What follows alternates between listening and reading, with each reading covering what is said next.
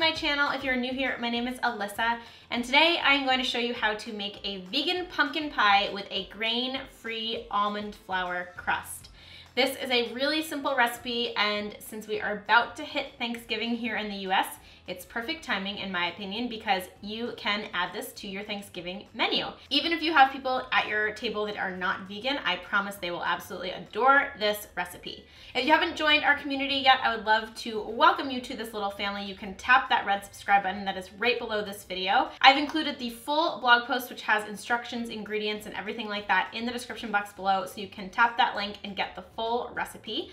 Otherwise, let's go ahead and dive into the video.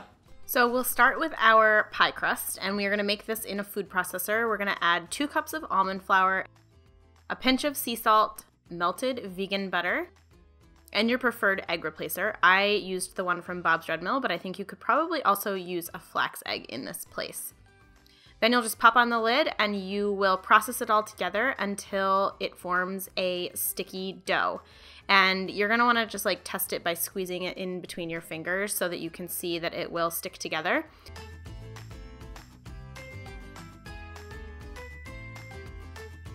Once you get that texture, you can transfer the dough into a greased pie dish. This is a 9-inch pan. And then just using your hands, press it into the dish, and you're just gonna press away until you reach all the way up the sides, and then you can kind of do the edges and press them into those divots if your pie pan has that, and just try to get it as even as possible, making sure that you don't have any blank spots or cracks. Then we'll set this aside and move on to the filling.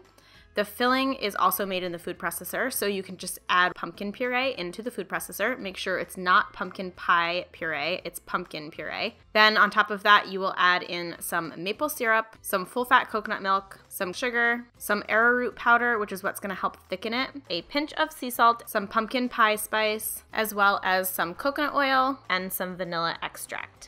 And then you can just blend this up until it's smooth and creamy. It's gonna be kind of liquidy, like definitely pourable, and that is definitely the texture that you want. So then you can just pour this filling into the pie dish and smooth it over with your spatula. Then we'll bake it at 350 degrees for about an hour. The almond flour crust might brown a little bit more quickly, so make sure that you either use a pie crust protector or you can cover the pie about halfway in. You'll know the pie is done when the crust is golden brown and it's still a tiny bit jiggly in the center, and then you can just let it rest in the fridge for about 4 to 6 hours to let it fully firm up, or preferably leave it overnight so that it really does firm up. Then just remove it from the fridge when you're ready to serve it, slice it up, and I love topping this with coconut whip, but you could use whipped cream, vanilla ice cream, whatever you want. And then I just want to show you the texture of this pie. You can see it looks very similar to traditional pumpkin pie. It's kind of custardy. It can sometimes get a little bit of a film on the top just from the arrowroot powder, or if you put it in the fridge too soon, if it's still too warm, it might develop a film. But you can see it has that really nice smooth texture, and it honestly is so delicious. I hope you guys love this recipe.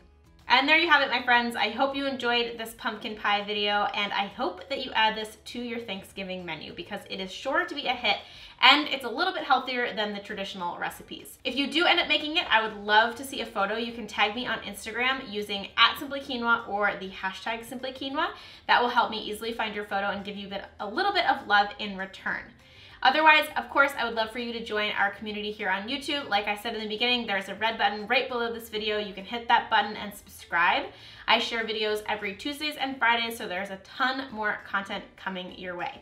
Other than that, I hope you have an awesome rest of your Friday, a great weekend, and I will see you next week. Bye!